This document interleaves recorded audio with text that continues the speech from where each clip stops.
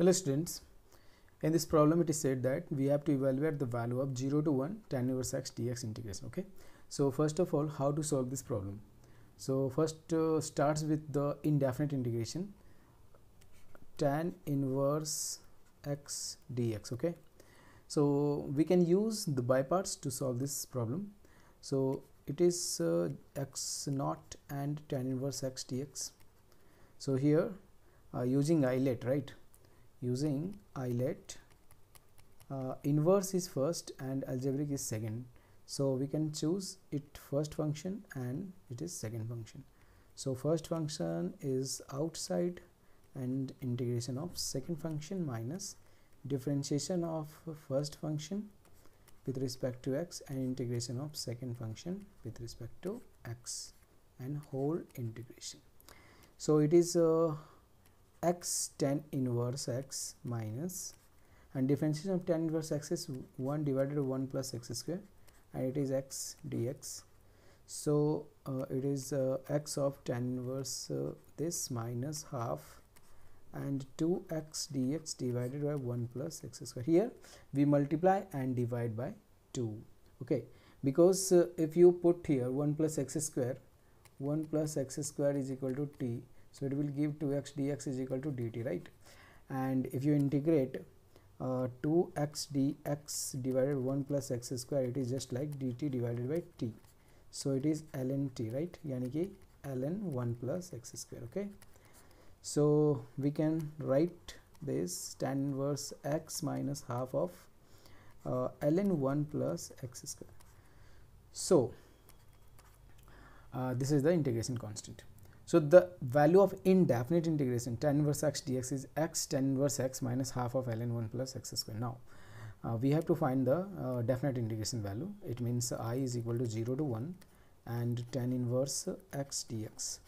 So here we can only apply the limit because we have already integrated this function. So x tan inverse x minus half of ln 1 plus x square and 0 to 1. So it is 1 tan inverse 1.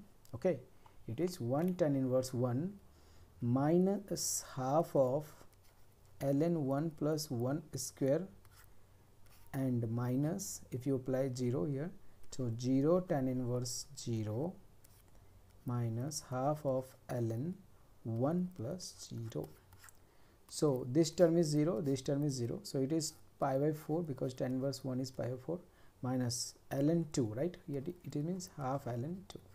So this is the value of I. This is the integral value of 0 to 1 tan inverse x dx. Okay, now by the help of this integration, yani using this integration, we have to solve another integration like this.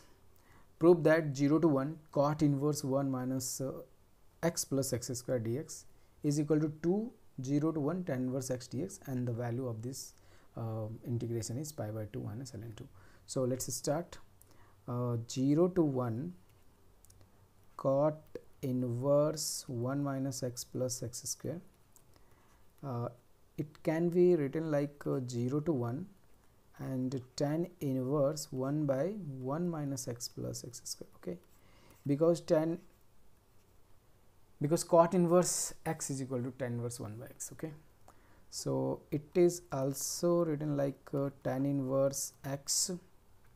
Okay, and here we can apply here x minus 1 and 1 plus x and x minus 1. Okay, so both this and this function is same, right? So 1 is replaced by x minus 1 and it is written like 1 plus x minus 1. Okay, so what is the purpose to write like this? Because it can be reduced 0 to 1 and tan inverse a minus tan inverse b. Okay, it is like this. So it is 0 to 1 tan inverse x minus 0 to 1 tan inverse x minus 1 dx. Now we apply King's rule on second integration. Here it is tan inverse 1 minus x. X is replaced by 1 minus x minus 1. Okay, it is 1 minus x minus 1. So 1 minus x minus 1, and it is dx. So it can be right like 0 to 1 tan inverse x minus 0 to 1, and 1 cancel out. It is tan inverse minus x dx. So we can say 0 to 1 tan inverse x minus plus 0 to 1, and it is just like tan inverse x dx.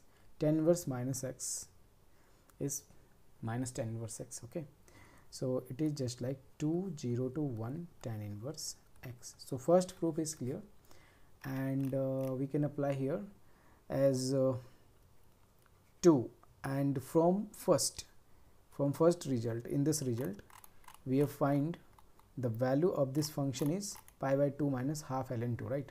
So we can apply here. So it is 2 and pi by 4 minus half of ln 2, the value of 0 to 1 tan inverse x.